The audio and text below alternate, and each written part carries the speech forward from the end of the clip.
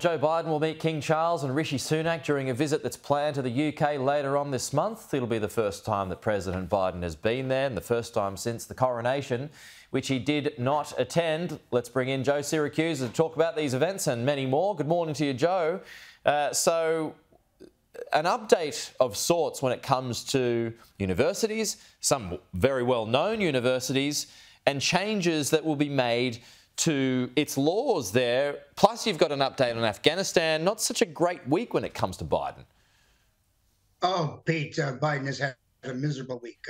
On Thursday, the Supreme Court ruled that affirmative action relative to college admissions was unconstitutional. It was in violation of the equal aspect of the 14th Amendment.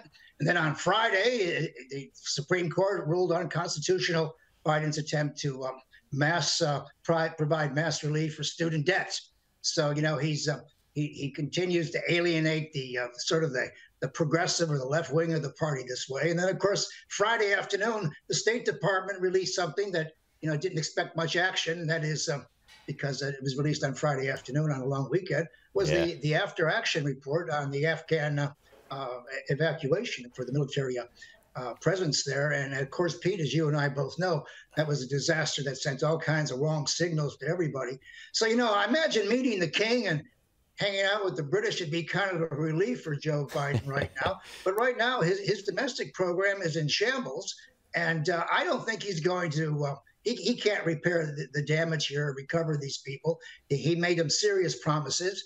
He's promised people $10,000 on their student debt, maybe $20,000, can't deliver. Affirmative action, of course, now it was aimed at allowing blacks and other ethnic groups to get into the good and the elite universities. That's now by the boards, though American universities will always try to find a way to have diversity. And so there's a lot of people who are very angry about this. Mainly because the president didn't put up the right defense or whatever it is, but he's exposed himself. And I think these three events will probably seal his doom. I mean, I don't see how he could win in 2024 if you've alienated all these people, the military. I mean, I'm never going to forgive him for that departure from Afghanistan. That was just a lot of people won't. And speaking of war zones, I've got to get your thoughts on this, Joe, because it was quite curious that Volodymyr Zelensky has met up with Greta Thunberg in Ukraine on the weekend. I mean, it's not like he doesn't have 100 other things or 100 other people to prioritise in a war zone. Well, Pete, I tell you, when I heard that, I had to laugh. I mean, you made my day. Greta's finally made it to the war zone. Look, I don't know what Zelensky's doing. You know, he's hanging on by a thread there. I mean, despite all the nonsense about Putin going down the drain, you know, the Russian forces there are pummeling or destroying that country. And if Zelensky's got time for Greta, I think he ought to rethink what he does, prioritize his day. I mean, I can't imagine what she's doing there. I can't imagine him receiving her.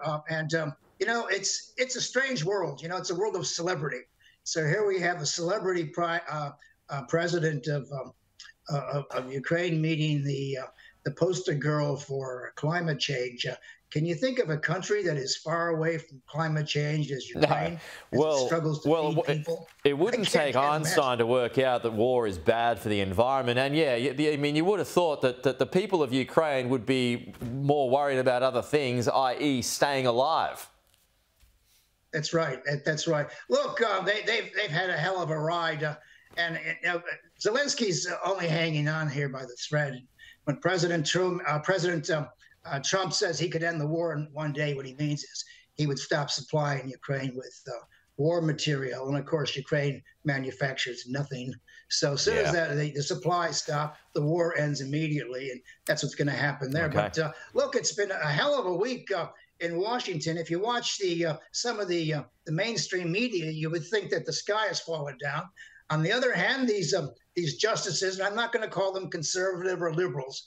You know, some of them are originalists, they're strict interpretation of the Constitution. Okay. Some are broad interpretation. And what they said was, you know, we're going to hold you accountable by the constitutional standards of the founding fathers and others. So, you know, I think Biden's going to have to play the game if he's going to survive another day. Okay, Joe Siracusa, good to see you as always.